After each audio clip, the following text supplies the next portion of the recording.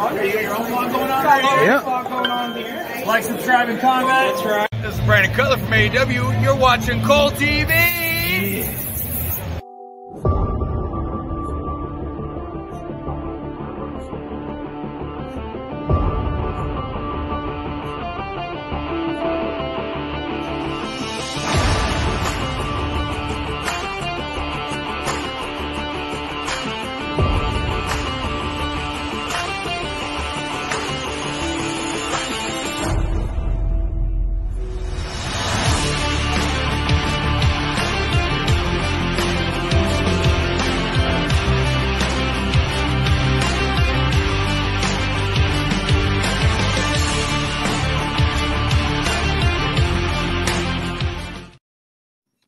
Greetings and salutations, everybody, and welcome back to another episode of Pro Wrestling 60, where we recap everything that happened this past week in the world of professional wrestling. I'm Xlj the Og, and Mr. B-Roll unable to join us this week. He's got a little bit of illness going on, so we wish you well, buddy, but that's okay. I'm really lucky because I'm joined by the very beautiful, the very talented one, Kakeface Karlee. How are you? I am doing wonderful, and thank you so much for having me. It's nice to be here. It's a pleasure to help fill in and everything. Yeah. But yeah, big week in the world of professional wrestling. As always, we got a lot to talk about. So, as we always say here on the show, B-Roll's line, the clock starts now. And our top story this week was WWE Bad Blood took place this past Saturday night from Atlanta, Georgia. And, you know, you and I, as well as B-Roll, got to watch this show together, which was awesome. It was a fun time. What'd you think of Bad Blood overall? Honestly, I really enjoyed it. I think even with starting off with CM Punk and Drew in the beginning and ending it with the new Bloodline story, I think they did a really good job of making it entertaining throughout. And it was actually really enjoyable. Yeah, I agree. Like, it was, I mean, you kind of knew my thoughts going into it. I was a little upset that Punk and Drew were opening it, but we kind of know why that was the place after we found out everything that went down at Bad Blood. But big, you know, it was a big show for developing like storylines and kind of ending some storylines as well. So, but let's get right into it. And first and foremost, of course, we got to talk about that main event, the tag team matchup that we thought we would never see. Cody Rhodes teaming up with Roman Reigns, the unlikely duo, going up against Solo Sikoa and Jacob Fatu. First off, like, I mean, obviously the aftermath of this match, I think, is what everybody remembers the most. What did you think of the match itself? Honestly, I thought it was great. I liked seeing Solo and Jacob work together. And I was first thinking, you know, surprisingly, the chemistry between Roman and Cody was pretty good. But, I mean, it makes sense. They've already main evented twice together at WrestleMania. I mean, they were going to have great chemistry. So with them being partners, it was nice to see a different dynamic between the two. Yeah. But overall, I think it was amazing. And it was also great seeing Jacob, who was this indie superstar, have such a high profile match. Oh my gosh, yeah, that was like my biggest takeaway from all the competitors in this one. Really was Jacob Fatu, man. Oh, hell yeah. I would have liked to seen more the greedy wrestling fan in me, but still, it was pretty damn solid nonetheless. How about Cody? That spot off the top, taking Jacob's like the splash. Yeah, I was not expecting that from the American Nightmare, but I mean, this to me was your typical classic kind of tag team match encounter. You know, like they incorporated a lot of tag team wrestling into as far as like, you know, the spots and whatnot and the storytelling. You know, getting that hot tag eventually to Roman and stuff. I feel like definitely Cody and Jacob were the workhorses in this match too, and no disrespect to Roman or Solo. But yeah, like you say, it was a pretty solid match. It was a slow start, but it was like a big build, and of course the big crescendo at the end. And of course, yes, we got to talk about that. How about it? Jimmy Uso is back in the Oh, WWE. man. I remember it was funny because your feed was slightly ahead of ours and you were like popping hard and we're just like, okay, what's going on? Something's happening. And then like lo and behold, you see this guy in a mask and a hood and it's like Solo knows like, wait a minute, what? And then of Right. course, you get the super kicks in the reveal. How great is it to see Jimmy Uso back? This was really nice to see. It was also really great timing because everyone was expecting, because of all, with the internet being the internet, there was speculation about possibly The Rock because he was in Georgia and everything, but no one was expecting Jimmy that night. And just the initial reaction of seeing Solo just stop mid of what he was doing to be like, who the hell is this guy? Just masked, all in black. And then as soon as you see that super kick to Tama Tonga, I was like, okay, you know exactly who this is. And when he unveiled himself, it was just so magical. And honestly, this and everything after that was just so magical between him and Roman. It was really, really cool to see. Oh yeah. Yeah, magical is the best way to describe it. I love that moment with him and Roman, and he's like, I got you. I'm with you. And then they have that embrace. And I was like, oh, like it just felt it's just crazy when you think about it. What Roman put all these guys through, what he put everybody through, and the fact that like we're all like so behind this and so enamored with this and so wanted to see this reunion. I mean, it just goes to show you gotta let them cook. And then of course, like you said, there at the end, they're leaving, and then Cody starts getting beaten down by the bloodline in the ring, and then like even Jimmy says to Roman, he's like, I'll do whatever you want to do, and he put it in Roman's hands, and Roman decided to do the right thing and come in and make the save. And then what about that moment too with when he picks up the title belt? Yeah. And like, oh my God, you're just like, planting the seeds. It's just like, I love it. But the biggest moment though, by far, yes, the final boss made a return there at the end of the night. We were freaking screaming to the top of our lungs, marking out for this. This was just like, oh my God. It was it was so good. It was so good. Yeah, because at one point we were thinking, since Jimmy showed up, we weren't thinking, I mean, because we had already seen before this, which we'll talk about later, Raquel returning, and now Jimmy. We didn't think, okay, well, maybe The Rock will come back soon, maybe not now, but oh my God, that was just insane. And the whole the 1, 2, 3, and then that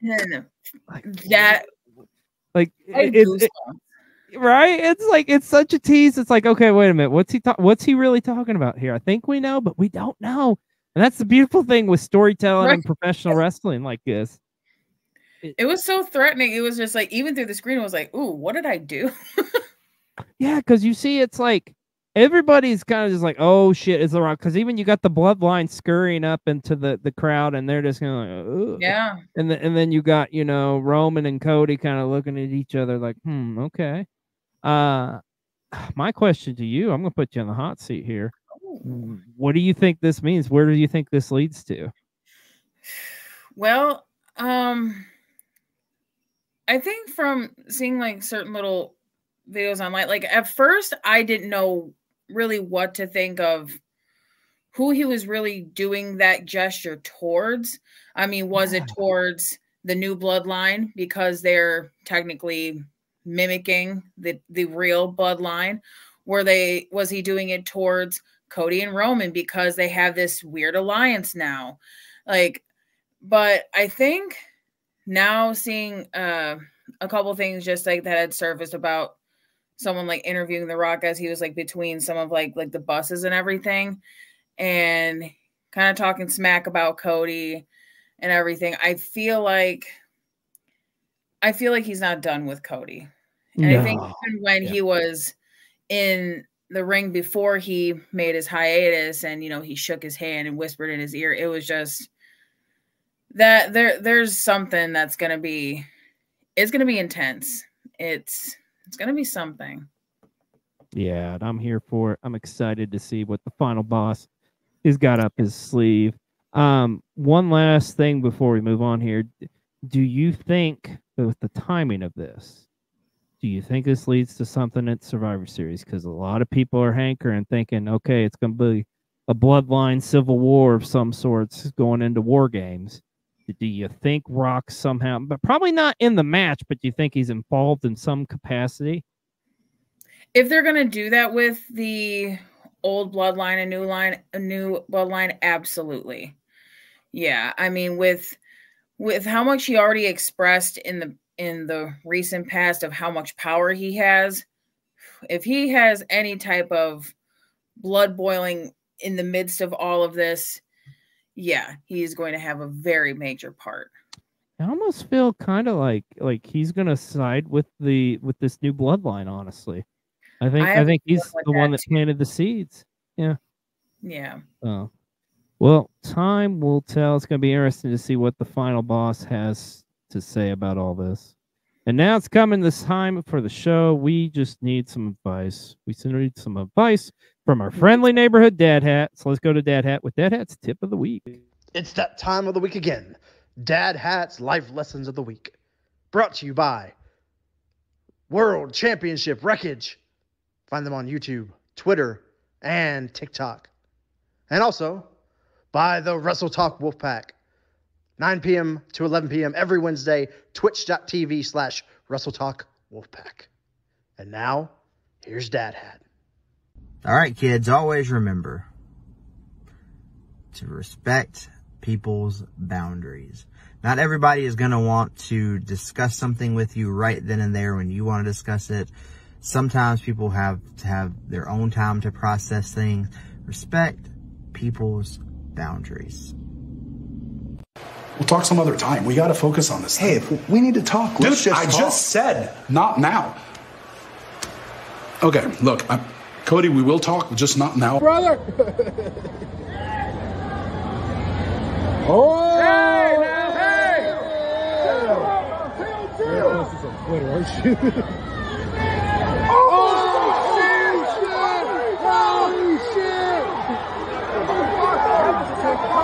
What? Oh, fuck! Kevin, no!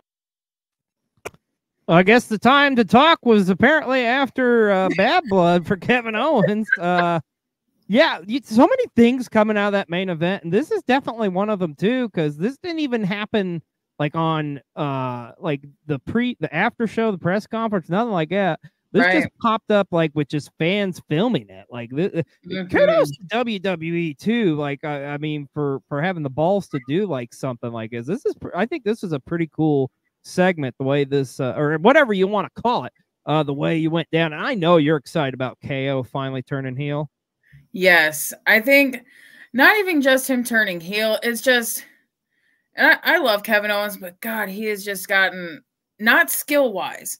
But character-wise, he's gotten a little soft, in my opinion. It's just like, okay, let's be buddy-buddy, and I'll like, you know, oh, the funny segments with Kevin Owens, or oh, he's freaking out again, and it's funny. But I've missed that genuine fight Owens fight, like this, and to see it come back. I mean, unfortunately, Cody Rhodes has to be the brunt of it, but I mean, I'm happy to see it. Yeah, I agree with you, and I think it's going to be. I'm very excited to see where Cody goes and with KO now from this, as this rivalry is getting ready to start heat up. Man, going and we know like well, we're going to talk about here in a little bit about Crown Jewel, but one would think maybe Survivor Series, perhaps these two could be meeting, but then again, a lot of people thinking, well, would Cody be in the War Games? It's just that's the thing right now. There's so many different elements, so many different things going on in WWE right now that's coming out from Bad Blood. That's like, it's just exciting to see where they're going to go from here. Really cool. But yeah, this was awesome seeing after. It makes it less predictable too, because there's so much going on. It's not like, oh well, this happened or after Bad Blood, so this will be coming up next. It's like, okay, what is going to happen? So that's intriguing for me. Oh yeah, 100%. I couldn't agree with you more. Oh, let's talk about this though. The match that opened the show. Hell in a Cell, CM Punk and Drew McIntyre finally ending their rivalry. As a deathmatch enthusiast, Karlee, I got to ask you, what were your thoughts on this Hell in a Cell?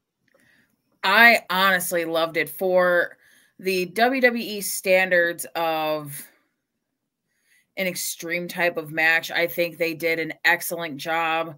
Of course, the gratuitous amounts of blood was double thumbs up in my opinion. But I mean, I think just overall, you know, both men put on such an amazing show. You could tell the genuine feelings of each other in the match, as well as what they're doing just as part of their character in the match as well. But God, it was incredible and violent, and they really did a good job, like I said, within WWE's standards of the extremities of a match like that. Yeah.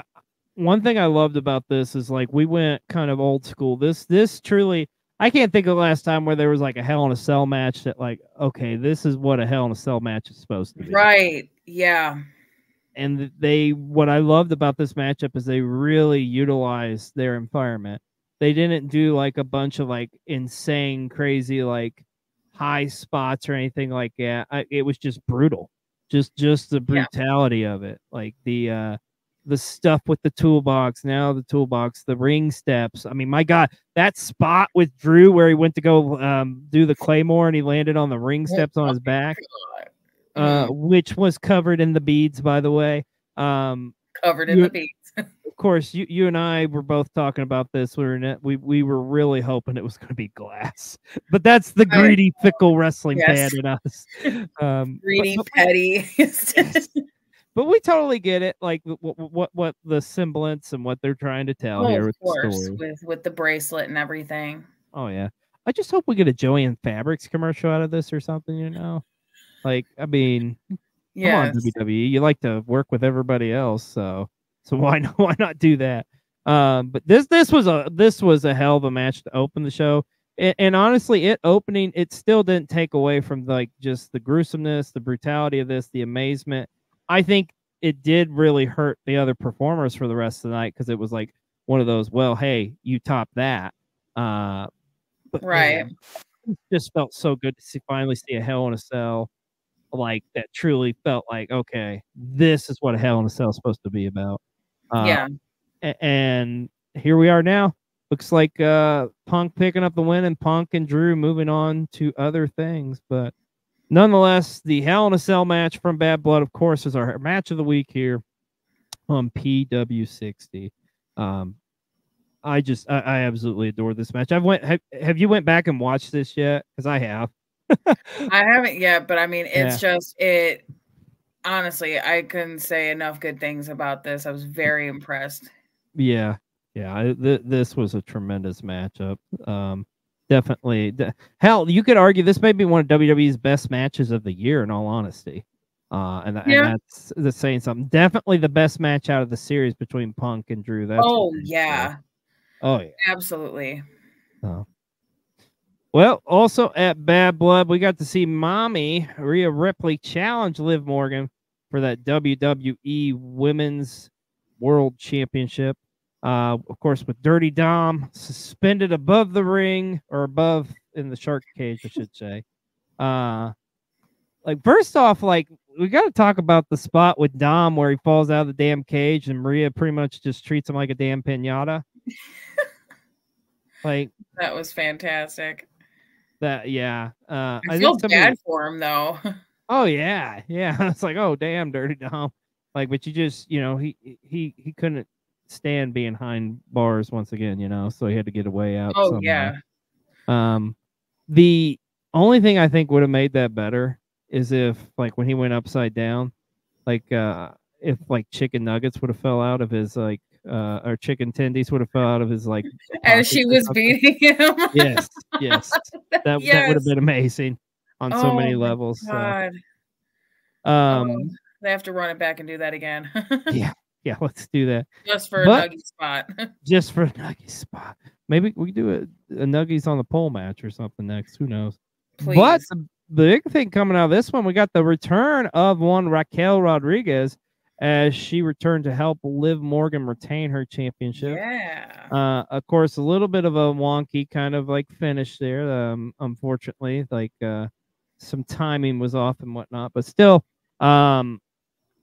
it's great to see Raquel back in the WWE. I'm a little surprised she's with Liv though, because I really thought like she would kind of be coming back against her, because I believe, if I remember correctly, Raquel's last match before she had to go out again was against Liv. But apparently not. Apparently she's joining up with her former tag team partner.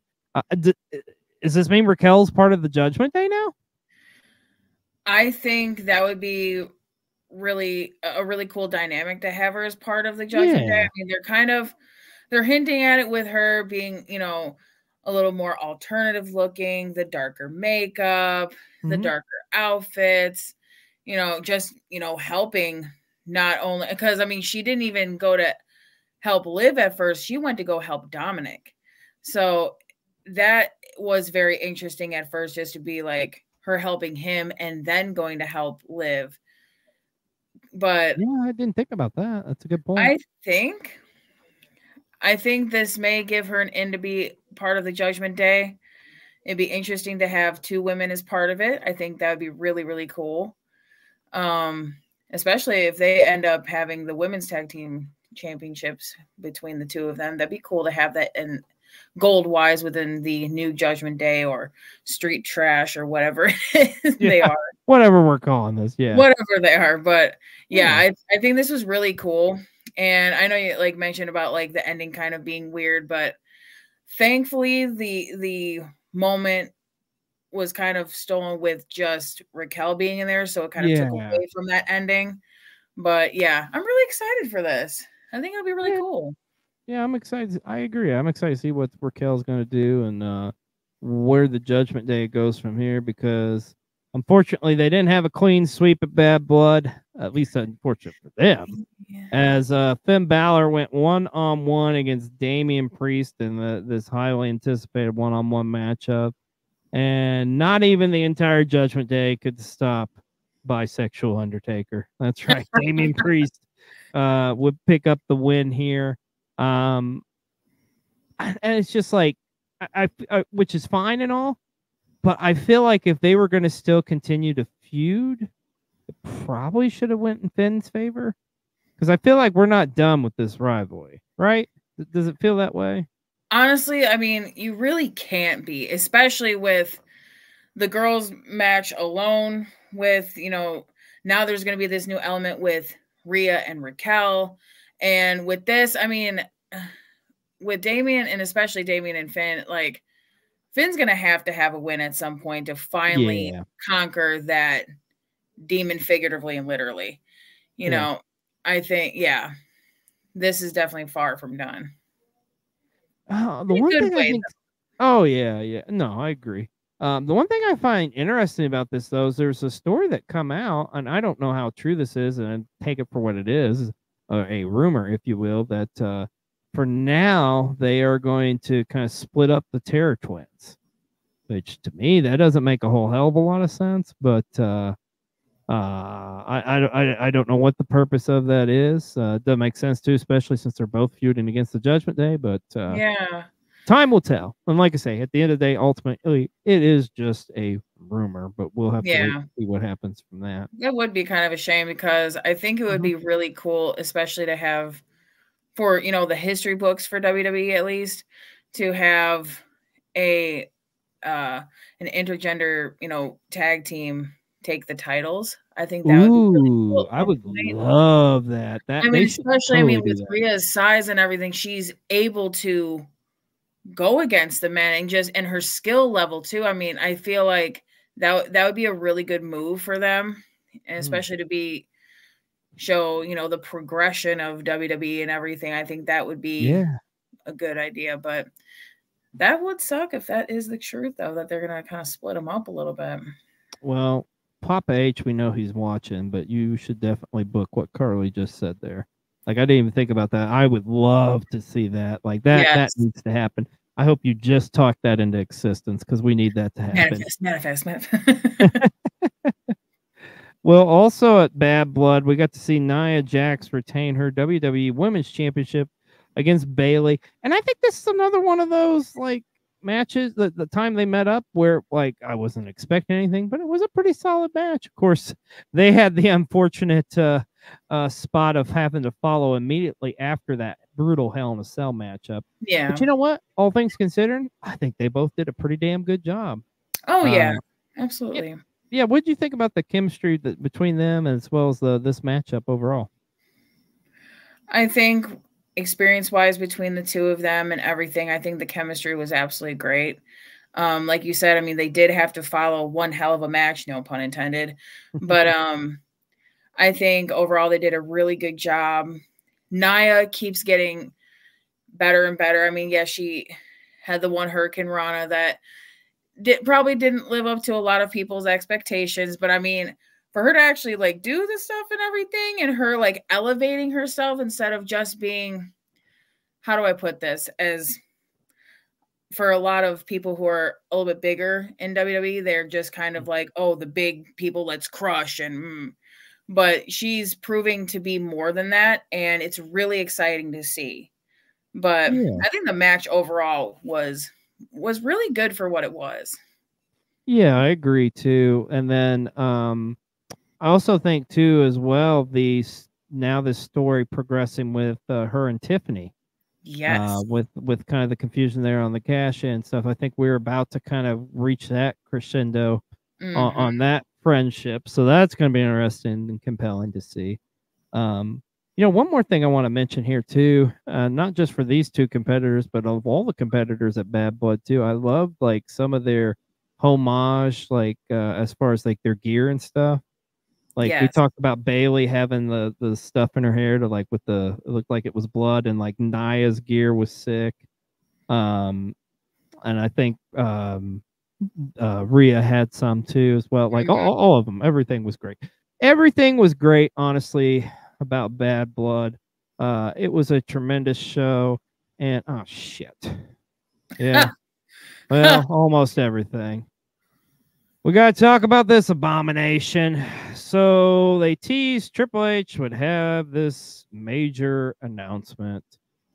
And what the fuck are we doing, WWE? So apparently at Crown Jewel, which let's call a spade, it's one of those shows. It's probably the least one I care about personally, if I'm being honest.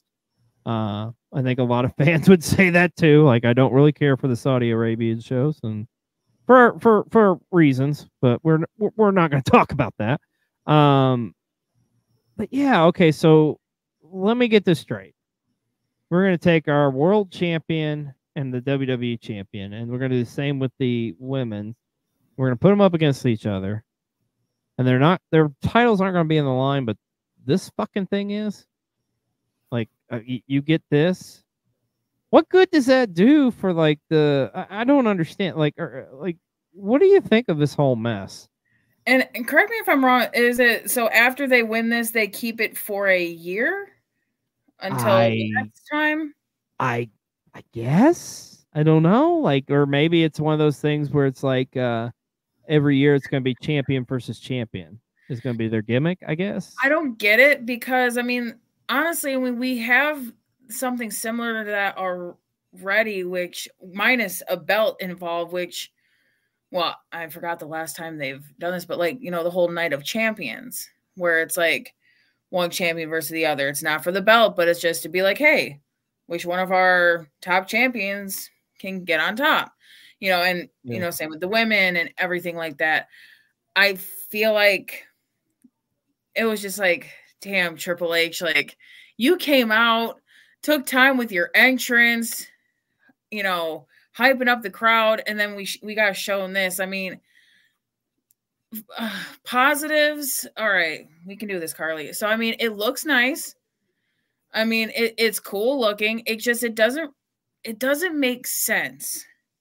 Especially because I like with the whole Night of Champions thing, I just thought of that. It's like, we already kind of have that concept, you know, because from my understanding, it's like usually the World Heavyweight and the WWE, and then it's the two women, and then like, you know, U.S. title, Intercontinental, so on and so forth type of thing. And I don't know. It's weird. It's different. Yeah, I don't know. It's a head scratcher to me. I guess the good thing out of this, though, depending on who wins tonight on Raw, but there's a good possibility we're getting a Cody and Gunther matchup, which I have no idea how the hell they're going to book that. But yeah, like I guess, like you say, glass is half full. So right. But I mean, so yeah, this is going to be a thing, and I mean, okay. Great. Oh, go ahead. No, go ahead. Oh, no, I was going to say, let me ask you this because of how you're saying that a lot of people really aren't into the whole, like with the crown jewel and like the Saudi events or everything. Do you feel like this belt gimmick is WWE's way? Because, I mean, obviously, if they're for the fans, they're seeing that the fans really aren't, you know what I mean? Like, at least some fans aren't digging the whole thing with like the crown jewel and the like Saudi shows and everything. Do you feel like this is WWE's way of like, oh, hey, something cool is going to happen and try and like reel more people in? Yeah, I think so. If I'm being honest too, I also think this kind of tells me that the idea to do Roman against Cody fell through, or they're just saving it for something else, because I think that's kind of what they were leaning towards. Yeah. But I don't know. I wasn't feeling this. But you know what? Bad Blood was still a great show, regardless of having one bad fuck. Ew. Oh shit, we gotta talk about this. Wow, it's your favorite part. Oh yeah, this old bastard. Look at him. Fucking piece of shit. Yes, Goldberg. I mean, he's in Atlanta. It's his hometown. The only place he's gonna get cheered. I don't know why you love this guy, Atlanta. I don't get it. Yeah, he was there. I will say this: it was kind of funny, Gunther calling him out and shit. But I swear to God above, if WWE gets stupid enough to book a Gunther Goldberg match, I'm gonna lose my fucking shit. Like if that happens, I pray that Goldberg gets such an ass whooping, so many like chops, just fucking. Yeah, just chop his old ass down and be done with it, because I really don't want to see Goldberg in another freaking ring. Yeah. So, all right, you had a couple, like this segment obviously was the drizzling shits, but the rest of the show was a pretty solid Bad Blood, I would say so. But it was a big week in the world of wrestling, because that wasn't the only big show. Let's talk about this. AEW Dynamite celebrating their 5 years. Can you believe it's been 5 years the Dynamite has been on the air? Like, holy crap. It's so incredible. Like the fact of how much AEW just in general has accomplished just being 5. Like, right? It's really astonishing, and I think a lot of people need to put that into perspective too, especially a lot of people really do who really douse the hatred onto AEW. It's like, you guys, they've only been doing this for a little over 5 years, and they just had their 5-year anniversary of Dynamite. So it's like they're gonna work out the kinks. Don't worry. Let them have this moment. It was a great show. Absolutely. Of course, talk about that opener. This dream matchup we've been clamoring for: the Ricochet, Will Ospreay, for the international title, back and forth, and then that crazy like pinfall finish, and then they restart the match, and it's like, oh, thank God. And then this son of a bitch right here ruins it all in his damn MC Hammer fluffy pants, Takeshita. But, you son of a bitch. Like, this was such a good matchup. Big takeaway for me on this one is, obviously, I wasn't a fan of the finish. I understand why it happened, because we're going to run this back for sure. Oh, yeah. The big exciting thing, though, out of this, we're getting a triple threat with Takeshita, Ospreay, and Ricochet coming up at Wrestle Dream, which is this Saturday. It's like, God, stuff happens so freaking fast. Mm-hmm. But that at least we're getting that. Just kind of a little disappointed how this match ended, but you know, that's the greedy, fickle wrestling fan in me. You know, of course. because you know they're gonna cook, and it's gonna be some good shit. Whenever they do have their one-on-one matchup. Let's talk about the rest of Dynamite's 5-year anniversary show. I know how much you love Mark Briscoe. What about that moment with him and Jericho in the ring, and it's like Jericho like name dropping Jay, and then like shit got serious. Who I felt that in like a pit of my being, just like the things that Chris was saying about Jay, and you know, saying like, oh well, he could beat me, but I don't think you could, Mark. And just it was amazing. And it's also nice seeing Mark Briscoe really shine, you know, and not, you know, I mean, having this moment as just him, but still having his brother with him in spirit. You can just so absolutely tell that. Oh yeah. But oh my gosh, that was really good. And I mean, as a Jericho fan, even with him doing this, you know, learning tree bullshit, I love Chris Jericho. I can't help it. And so to see them together, it's going to be really, really cool. Yeah. Yeah. Will and Chris that Jericho will come to Nueve? Yeah, he's going for the new wave, and that'll happen at Wrestle Dream as well. And also, we got to see Juice Robinson go up against Hangman Page, but look who's back! It's the Switchblade, baby. The Switchblade, Jay White. Yes, Jay White returning to attack Hangman Page and make the save for Juice Robinson. Not official yet, but it does look like that will probably be signed to Wrestle Dream as well. Jay White against Hangman Page. So great to see Jay White back. I know you're excited for this. Yeah, absolutely. Yes, anything with Jay White, he's it's nice to see him back. He has such a different element of his talent that was missed while he was gone, definitely. So really cool to see. Yeah, I couldn't agree with you more, Karlee. And the matchup with Britt Baker, of course, in her hometown, going up against the Professor Serena Deeb. A tremendous matchup. And great to see like Britt Baker back at it again. And I hate to say it, elephant in the room here. Just goes to show you like Britt has some great chemistry with a lot of talent, but a certain someone with some money, if you will, just doesn't work. So just throwing that out there. Also got to see Private Party. How about this ascension of Private Party now? Like we're getting them pushed too, which is great. I'm loving this push for Private Party. Like ever since the beginning of AEW, that was, because I already told you this, but this was the first tag team that I fell in love with, like as like a homegrown tag team for like AEW and everything. It was just like, wow, I'm so impressed. They had that, you know, Hardy Boy type of vibe to them, but their own flavor, and which was really cool that they ended up working with the Hardys later on. But it was just, this is so cool to see that finally they're getting that push that they deserve. Hell yeah. Yeah, I'm excited for it. And then, of course, in your main event, we got Kazuchika Okada going up against Bryan Danielson in their third matchup.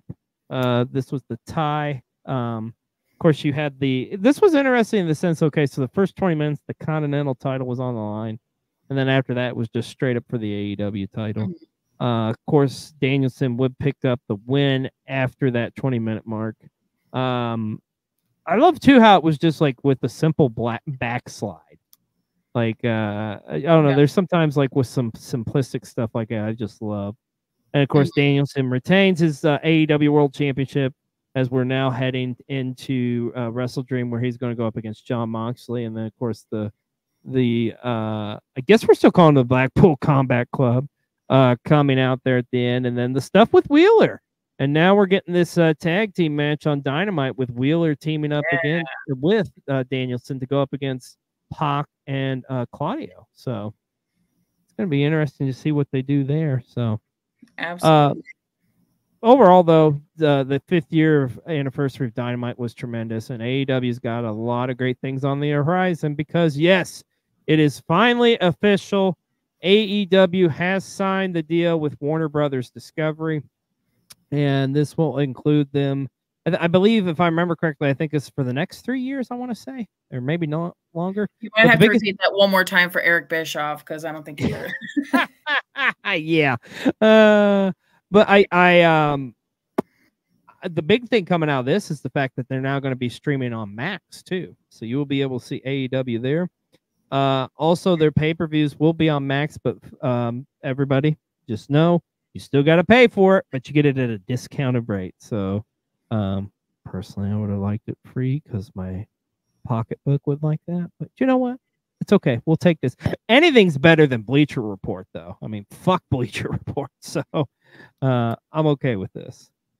But this is exciting. I mean, here's the thing. Like, people, whether you love AEW, you hate AEW, whatever, like, this is good for all pro wrestling. The fact that, like, you've got these major conglomerates, like, trying to gobble up airtime for professional wrestling because it draws, it brings people in. So this is great for everybody, honestly. So excited to see it. And I'm excited to see them on Max, too. I think that's going to be cool to see and be able to access their library as well, which I'm assuming that will come with it as well. So good times ahead for all elite wrestling. But exciting news. Congratulations to you, Papa Khan and AEW.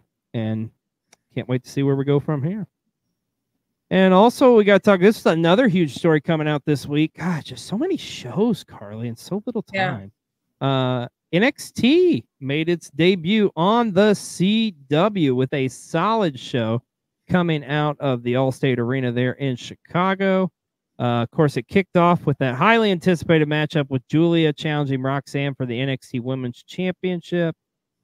Great back and forth, but a big surprise coming out of this one because Roxanne would retain that championship, but it was mostly because of a returning Cora Jade who helped Roxanne, her former friend, retain her NXT Women's Championship. How surprised were you with this outcome of this matchup? Well, first off, we had a return and 2 debuts. Let's just keep it real here. Pretty big debuts. Yeah, no. You're not wrong. I mean, congratulations, girl. They look great. But but yeah, I mean, the match was incredible. I wasn't able to see it live, but I went back and watched it and everything. But wow, it was, of course, you know, with the anticipation build up from it and everything, it was really cool to see both girls really throw down in the ring. And of course, with Cora being back, I love Cora Jade, so it was really cool to see her return. Yeah, I think it's going to be interesting, the dynamic with her and Roxanne, too. I always enjoyed them when they were kind of a team there for a little while. Yeah. So I think that's going to be interesting to see. Of course, and now we know we got, you know, Stephanie Fakura is on the horizon. Yes. As well as what appears to be Delta is coming too, with as we saw in a vignette on this show. So, man, the women's division, we say it here every week. The NXT women's division has to be probably by far the best women's wrestling division going today.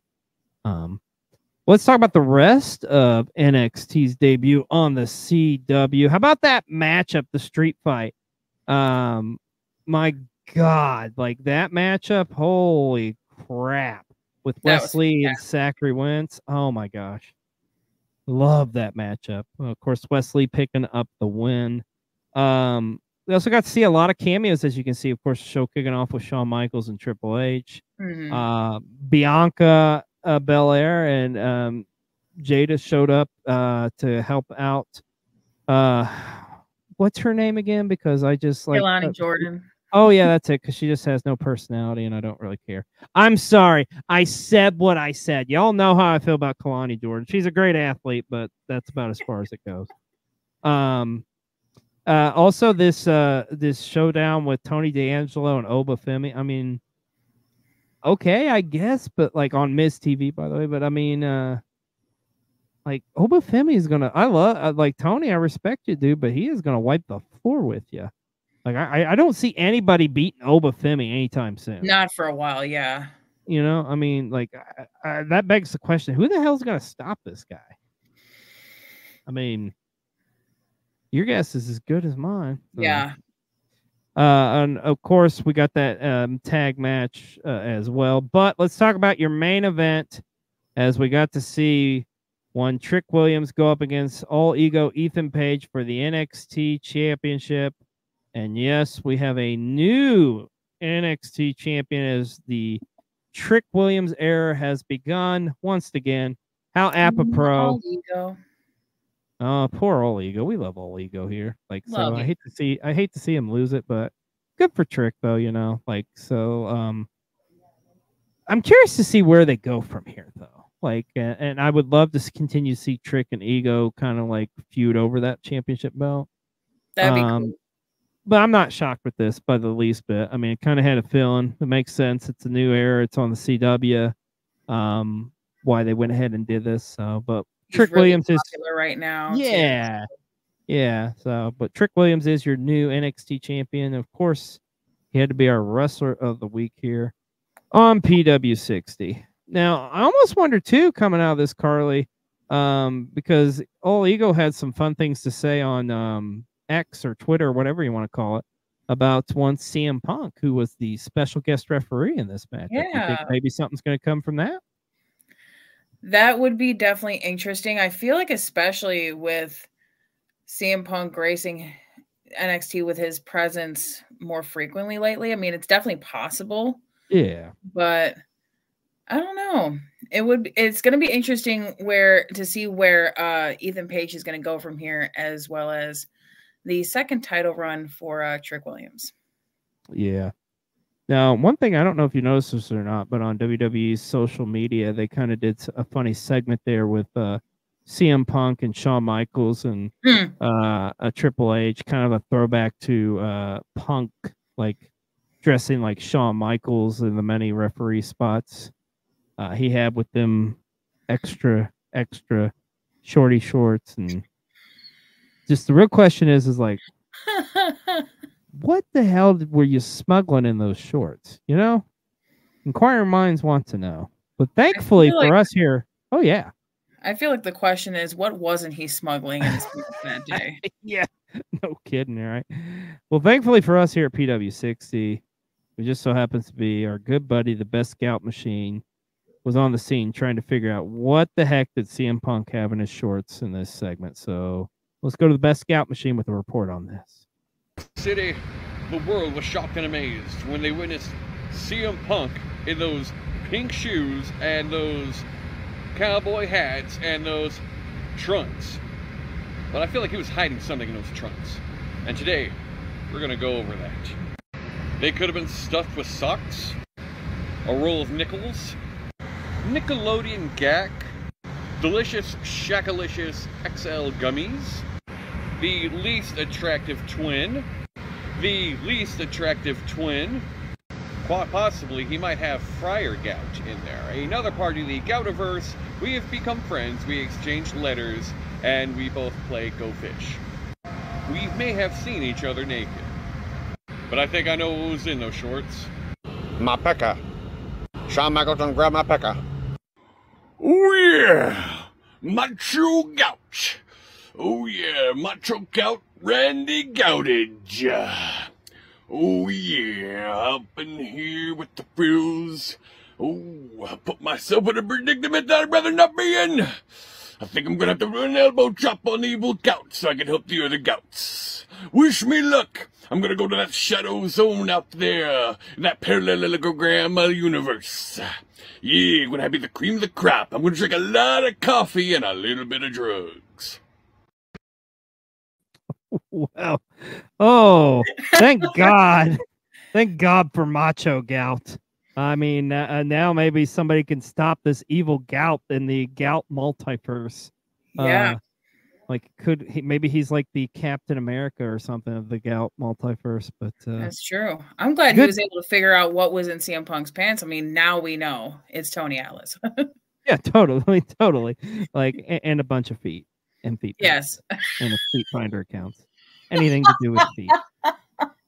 Anyways, hey, let's talk about Friday Night SmackDown from this past week, which was a big show there, of course, right before Bad Blood. But first off, we got the return of one AJ Styles, which was good to see him. But the injury thing, like, you know, you hate to see that. But if if you look too deep into it, you know, what are we doing here, brother? Is this kayfabe? You know, it's up to your interpretation. So we'll just have to wait and see what happens with the phenomenal one from here. But it's great to see him back, and hopefully we get to see him every other Friday on Friday Night SmackDown. But oh my, this right here, oh my gosh, is this maybe the best dumpster match in WWE history? It could be.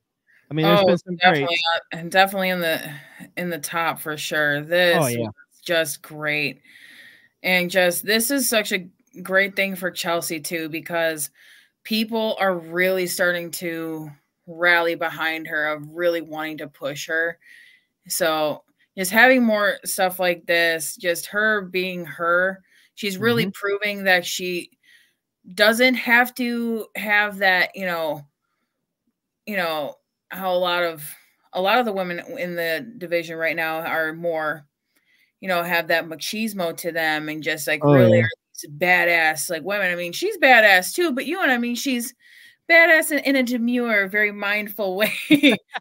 So it's cool to see her really showing success in that light and being that person in the division. So it's really cool to see that. Yeah, I couldn't agree with you more there. And then the Michin too, getting to see her kind of get this little push going on right now. It's about damn time. She should be on television every week as far as I'm concerned. So this was just a win-win all around. Tremendous matchup between these two on SmackDown. Yeah. The fans won that night. Yeah, we were the biggest winners by far.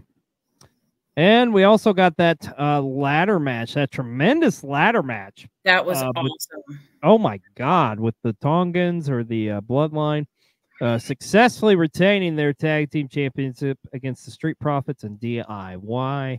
Man, yeah, this was just a badass matchup. Like, regardless of how you feel about Tama Tonga, Tongaloa, which I wouldn't tell that to their faces. No, I mean, shit. Tama would just be like, yeah. or I can't have the living personification of Donnie from Wild Thornberries running after me. I'm okay. Yeah, I ain't fucking with Haku's kids. Shit. You kidding me? No, sir. But tremendous matchup nonetheless. And SmackDown, just an overall was a great show. That's the one thing we've been talking about here on PW60. These SmackDowns before the pay-per-view, they feel like an extension of that pay-per-view that's going on that weekend. Yeah. And everything that they did on the show was solid. Also, you know, we had the that matchup there with Naomi going up against Tiffany Stratton. And then just the stuff with Chelsea afterwards, like with where she's walking through the hallway and everybody's like, "Oh my God, what's that smell?" You know, like dry heaving. Yeah, just chef's kiss. Like, everything about SmackDown was wonderful. Of course, though, we didn't get any A-Town Down Under on the show, which I know disappoints some, especially our tribal queen Brie. But you know what? She's kind enough. She said, "You know what? I'm game. I want to do my tidbit this week because I got something I want to say about this situation." So it's that time of the show, folks. Let's go to Brie with her tribal queen tidbit of the week. Hi, y'all. I'm Pamela Pupkin, and you're about to do Pamela Pupkin's Halloween workout. Woo! This is Alan. All right, come on. Shake off the Skittles, shake off the Reese's, shake off those candy corns. Now ride the witch's broom. Ride the witch's broom. Ride the witch's broom. Ride the witch's broom. Squash Satan, kick him in the crotch. Squash Satan, kick him in the crotch. Squash Satan, kick him in the crotch. Kick that Satan in the crotch. Zombies to the left. Zombies to the right. Zombies to the left. Zombies to the right. Break it down. I'm a scarecrow doing the robot. Break it down. I'm a scarecrow doing the robot.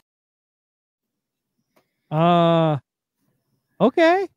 I think Bree's finally just lost it, because this damn A-Town Down Under story is just not going to end. So if that's what happens every time they don't show up, you know what? I'm happy with that. That was amazing. that was pretty spectacular. I do have to say. I just it threw me off guard. I wasn't expecting that. And I bet Alan hates CM Punk too. Like, did you get that vibe?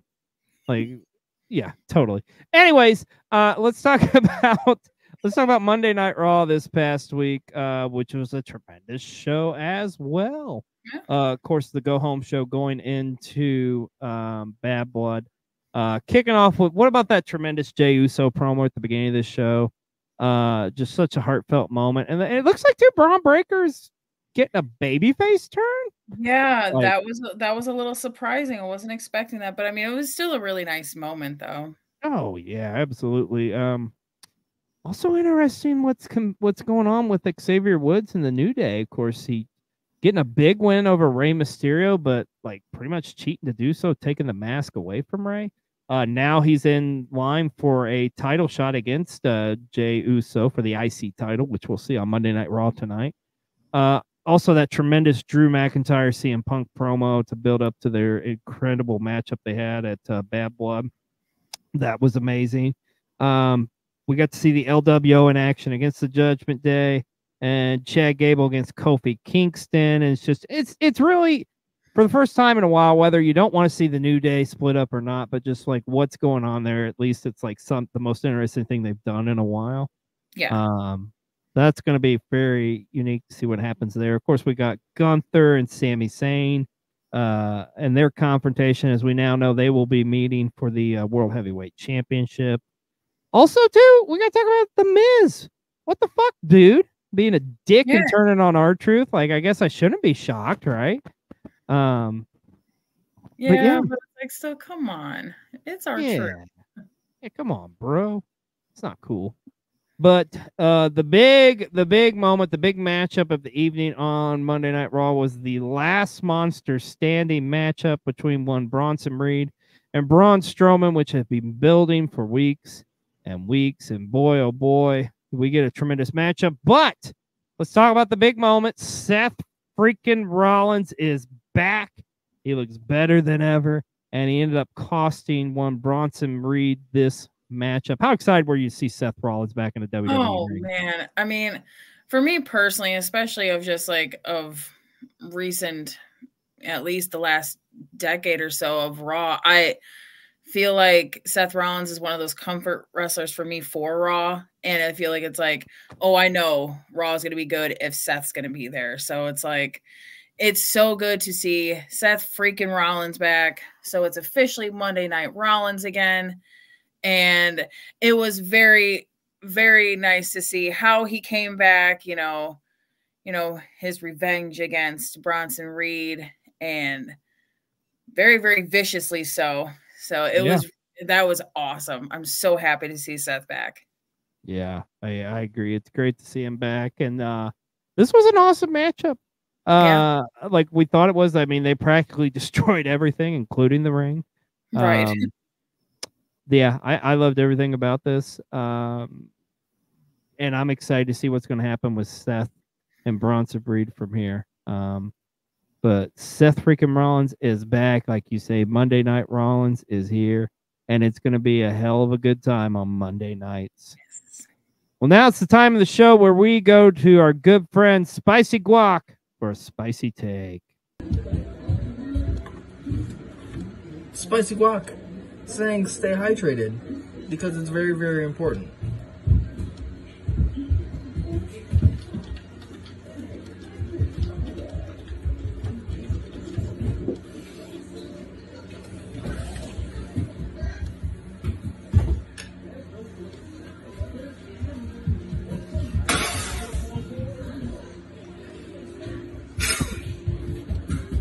God, it's so satisfying to do that.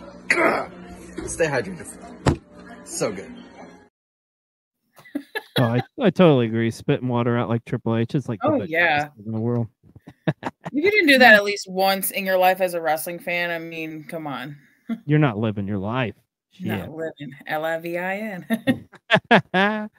Well, coming out of that last Monster Steady matchup, we did find out that one Braun Strowman did suffer an injury, a pull or I believe it was a pulled groin, so he's going to be out for an extended period of time. And we got some more injury news coming out of the WWE. Unfortunately, it looks like Ilya Dragunov is going to be out for, I believe they are reporting 5 to 6 months with an ACL injury, which you hate to see that because I love freaking Dragunov, man. Like I bummed to hear this about him, but nonetheless, we here at PW60 want to wish him well. Hope he heals up and we get to see him in the WWE in a WWE ring soon again. And tonight on Monday Night Raw, we did find out is official. The Ring General Gunther will put that World Heavyweight Championship on the line against Sami Zayn. Finally, this is going to be a hell of a matchup. I love you, Sammy, but I don't see the Ring General dropping that championship. Not just yet, anyway. What do you think of this matchup? Oh, this is fantastic. I guess, especially to see them go at it again. You know, their last time being what, at WrestleMania, right? Yeah. So, yeah, I mean, Sammy won that one. So, so I feel like you said, I don't think Gunther will be giving up his world title anytime soon, but just to see them go at it again, always spectacular. I'm really excited for this match. Yeah, I agree. I'm excited to see it too. It's going to be a hell of a way to main event, which I'm assuming is the main event tonight. Of course, they could do some crazy shit and put it on first. You never know, but yeah, this is going to be an awesome matchup nonetheless tonight on Monday Night Raw. Also, congratulations to one Candice LeRae, as she is your first ever women's WWE Speed Champion. I love Candice LeRae, so I'm glad to see her get some sort of an accolade. I mean, if I'm being brutally honest, I really haven't paid attention to the speed stuff that they're doing. I get why they're doing it. I mean, that's definitely to a certain demographic, and it makes sense in this day and age. But like, I couldn't even tell you who the men's speed champion is right now, if I'm being quite honest. So, but still, though, like I say, great to see Candice get some recognition. I mean, she truly deserves it. She's one hell of an amazing performer. So, congratulations to her, and hopefully she has a long reign. And then, oh baby, let's talk about this. Yes, SmackDown. It teased somebody is coming soon, or some buddies, as you put one and one together. Everything that was teased, folks. The Motor City Machine Guns are on their way to the main roster, looking like they're going to be on SmackDown. How excited are you for this, Karlee? I mean, this is especially cool, not just for Motor City Machine Guns themselves, but for WWE to get a tag team like this. I mean, I've been a fan of theirs for a while. So to see them on a grand stage like WWE, like, this is awesome for them. Do I have my, you know, my other brand and indie heart, you know, just kind of, you know, worries a little, but as long as they're happy and they're able to kick some major ass, I don't care. You know what I mean? So I just because back in the day, typically anybody signs with the WWE, automatically they're going to NXT. I feel like this is so refreshing to see talent finally get signed. It's like, you know what, we're going to put you on the main roster. Yeah, like that's how it should be. You know, like in some circumstances it makes sense to put them on NXT, but this is definitely not one. So excited to see the Motor City Machine Guns in the WWE and what they are going to do. So cannot wait to see what happens there. Well, we want to give a big shout out to our good close friend, one Sienna Chanel, as she has had a pretty busy couple of weeks in the world of professional wrestling. She's a very busy gal there on the West Coast, and she actually got to, for the very first time, work as a manager / valet. Yeah. Also, she had an interesting gig where she was a ring announcer at a wrestling show in a library. Like, okay. That being said, though, check out these highlights from what our good friend Sienna has been up to. Titan, Sienna S.C. Chanel. Yeah. And Project West, the Legion of Dawn. Thank you to everybody everybody at the Nevada County Madeline Helling Library here in Nevada City, where we're making our debut tonight. Since we're at the library, there's some ground rules that we gotta follow through, but it's also for the safety of all of us. So, rule number 1, please do not touch the wrestler. Rule number 2, please do not get in the ring or involving a match. Rule number 3, please do not throw any stuff, garbage, or anything in the ring. And last but not least, since I know we're at the library, but this is only for one night only, please be loud as you can. Cheer, boom, hollering, everything. Because after tomorrow is the library's back in business and it's time to be quiet. I always dreamed of like a wrestling ring being in a library, but seeing it, it's like, wow, that's some wild shit. That's like, so fantastic. Yeah. But seriously, Sienna, we're so proud of you here at the PWC. Oh, that's incredible. Like, you're killing it right now, and like we couldn't be happier for you. Well, so much going on in the world of professional wrestling. But we got to talk about something that's near and dear to your heart. Let's talk about some GCW, some game changer wrestling, because I think it's that time in the show where we go to the GCW report with Cart. But you're right there. But like you're, wait a minute, you're gonna. I'm here. What's going on? It's Oh my God! I'm Kakeface Karlee, your GCW bestie, and it's going to be another weird week with GCW news. I'm going to be focusing mainly on everything GCW Fight Club related. It has been made official that, gosh, she's fine. Anyway, we knew that. It's been made official that Megan Bayne is going to be out of the Art of War Games match for GCW Fight Club. So this means that officially both teams only have 3 members. Will they be adding a 4th, or will it just be a 6-man tag? Not gonna lie, there is a lot of speculation as to who might be the 4th members for both teams, but I would like to know, let everyone know in the Cole TV comments, who do you think will be the 4th member for each team? But besides this match, let's talk about some of the other matches that will be going down for GCW Fight Club Night 1 and Night 2. Starting off with Night 1, we're going to be seeing Sydney Air Akeem take on Leon Slater, as well as Rina Yamashita will be putting her GCW Ultra Violent Championship on the line against none other than the Rogue, Brandon Kirk. And looks like Rina will be running it back for Night 2, but this time it will be a non-title match as she goes against All Heart Blake Christian.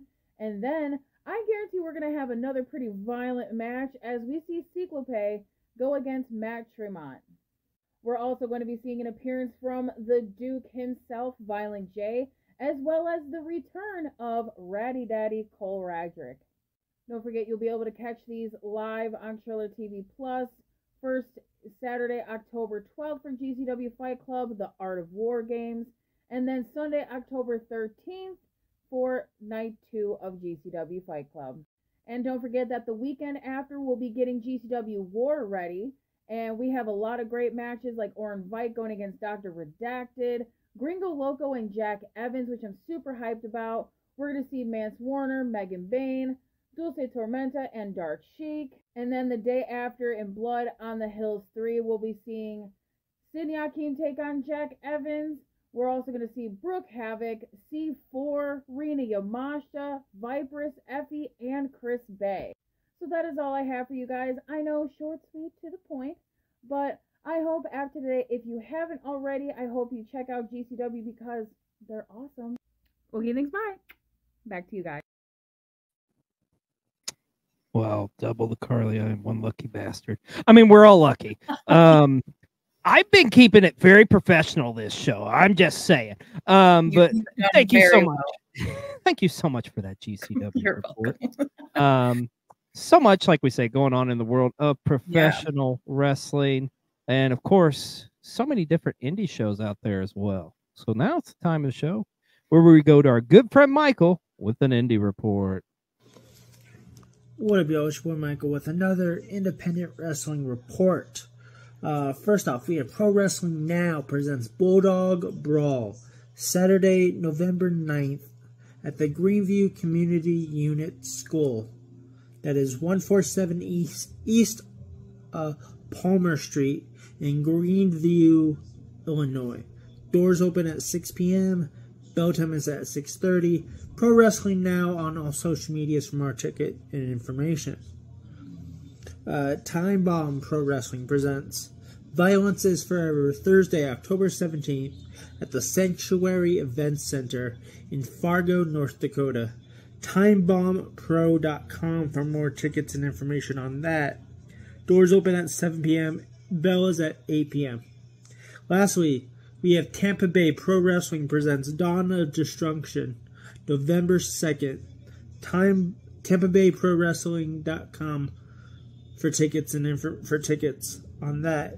That will be Campbell at the Campbell Park Rec Center, 5 p.m. at 601 14th Street South, St. Petersburg, Florida. Y'all have a good day. Well, thank you so much, Michael. And like we say here on PW60, if you're not doing so, get out there and support your local independent wrestling promotion, because there's just so much going on in the world of pro wrestling. But where it all starts is indie wrestling, and indie wrestling is the best. Just saying. Well, let's talk about TNA. Impact from this week was a little bit different, as they were affected by the hurricane. Of course, they ended up just doing a best of Bound for Glory show.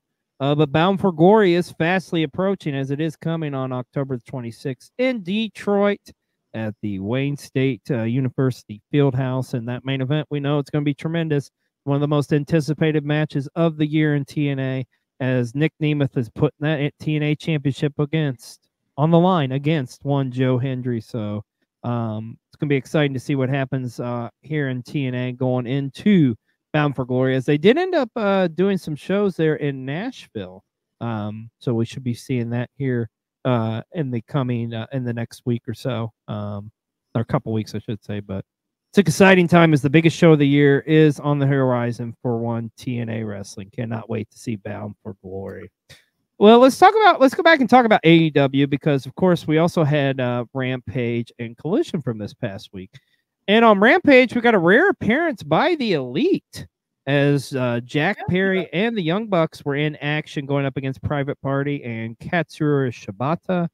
Also got to see Camille was in action as well.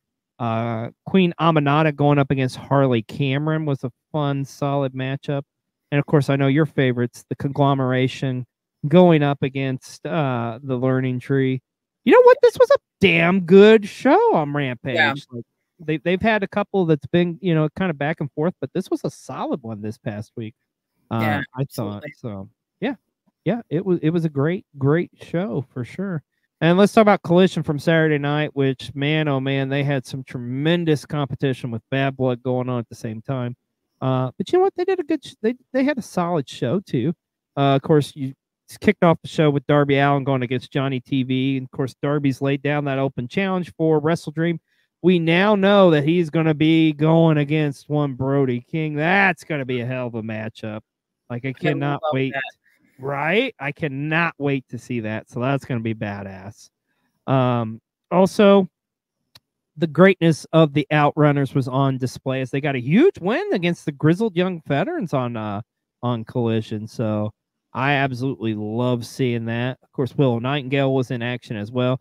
And I want to give a huge shout out to Beef, as he was in action, I believe, making his Collision debut, going up against Wheeler Yuta. Of course, Beef from our area, or my area here, this neck of the woods. And he was the winner of the Schmitty this year as well. So huge shout out to Beef. Great to see him on AEW. Awesome. Tremendous competitor.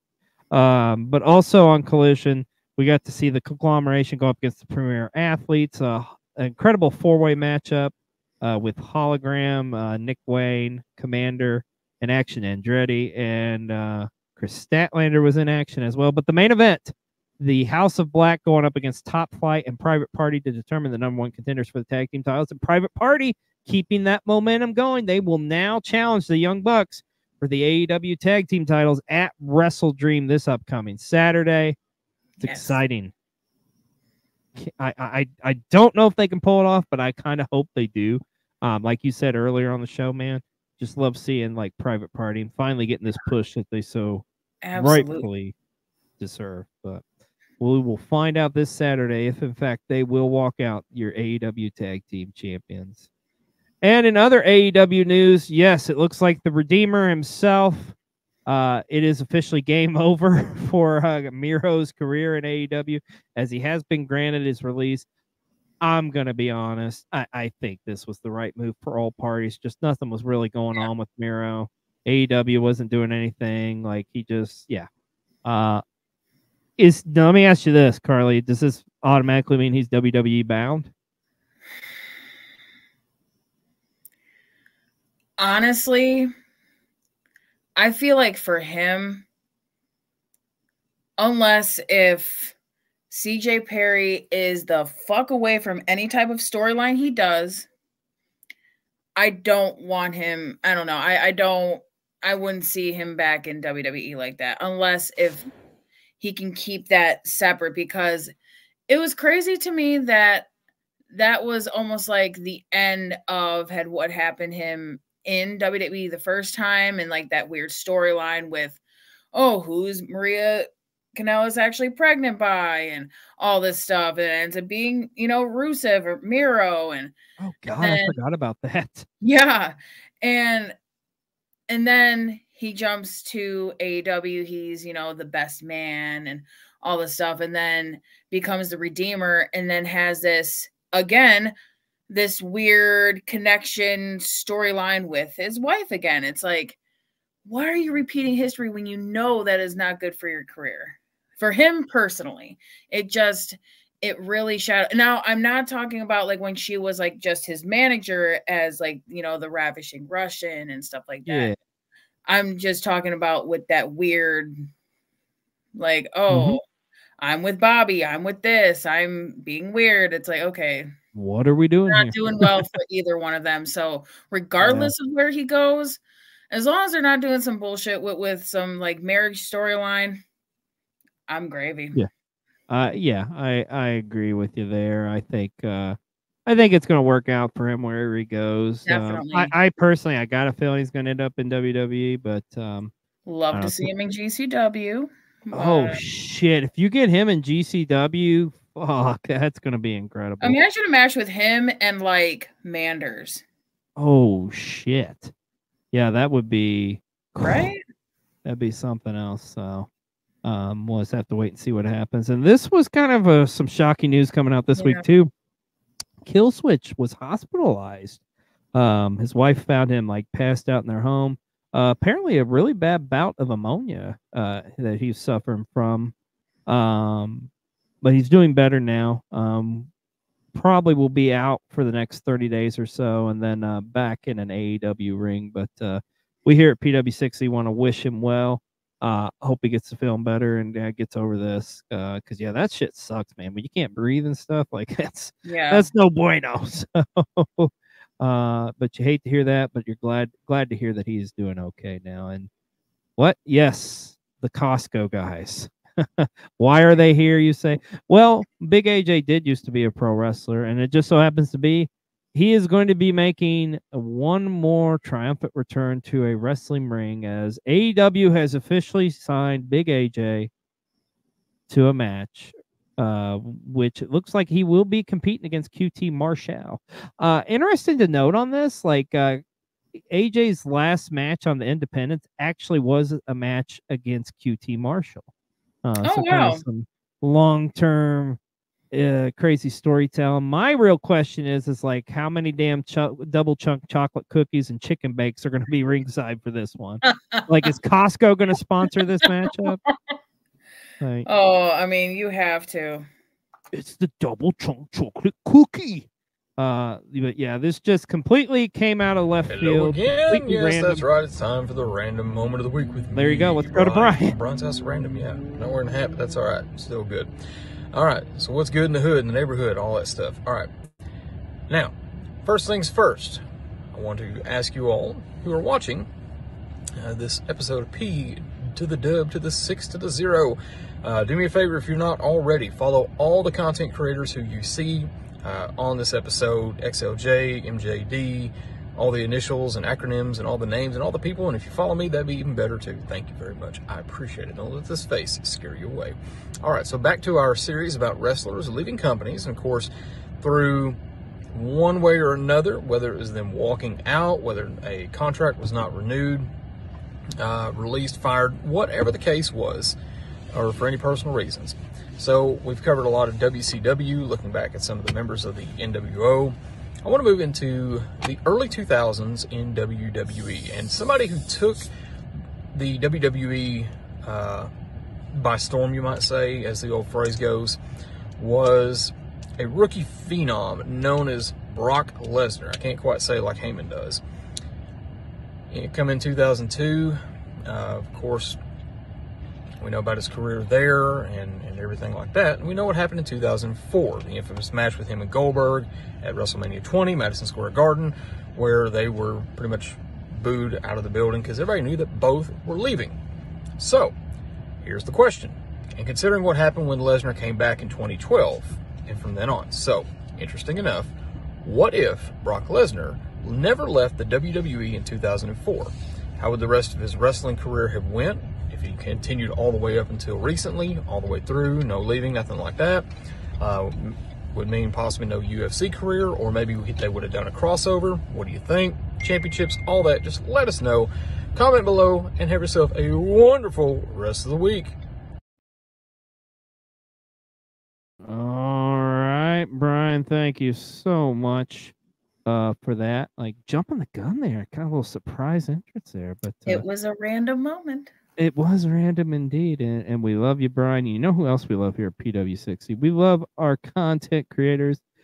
And this week, our content creator is a very unique one because we're talking about one of the best professional wrestlers out there who I don't understand why he is not signed to a major company. But for this week, our Ruby Ringside content creator of the week is none other than Sicky Dice. If you're not familiar with Sicky Dice, are you sleeping in a cave or something? Are you hiding under a rock or something? Like, this man is legend. Wait for it, dairy. One of the things he put out I saw recently was great. The Eminem parody song on Joe Hendry, going at it against Joe Hendry. I mean, it's Sicky Dice. Come on. If you guys aren't familiar with him, go give him a follow. Like, he is a tremendous, tremendous pro wrestler. He's so freaking entertaining. His TikToks and social media is so amazing and fascinating. I can't say enough good things about Sicky Dice because Sicky Dice is our Ruby Ringside wrestling content creator of the week this week here on PW60. And finally, the countdown is on, baby. Yes, the Royal Rumble that's coming to my hometown of beautiful Indianapolis, Indiana. And tickets will officially go on sale. I believe it's November the 15th, I want to say. So on a Friday. Pre-sales on the 13th, I believe. But yes, it's here. I'm so excited for this. The Royal Rumble coming to Indianapolis. This is huge. I've never been to a Royal Rumble before in person, so excited. And the fact that it's in my hometown. It's going to be an amazing, incredible time. Y'all need to get to Indianapolis come February 1st because it's going to be a hell of a good time. And you're going to be seeing a lot of us there at the Royal Rumble. I'm just saying. Wink, wink. So, well, somehow we have went through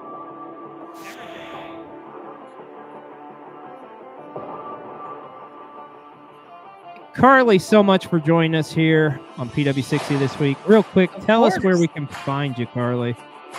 Well, you can find me on TikTok, Kakeface_Karlee. I'm on Instagram, Kakeface_Karlee 2.0. and I talk about GCW, deathmatch, makeup. If you like any of that, head over there. I am also part of the World Championship Wreckage podcast, and you saw today I am the resident GCW Bessie for PW60 here on Cool TV. Let's go. Well, thanks everybody for joining us. Thanks everybody for joining us this week here on PW60. Everybody have an amazing and tremendous week, and we'll see you next week on another episode of PW60. Everybody take care. Bye.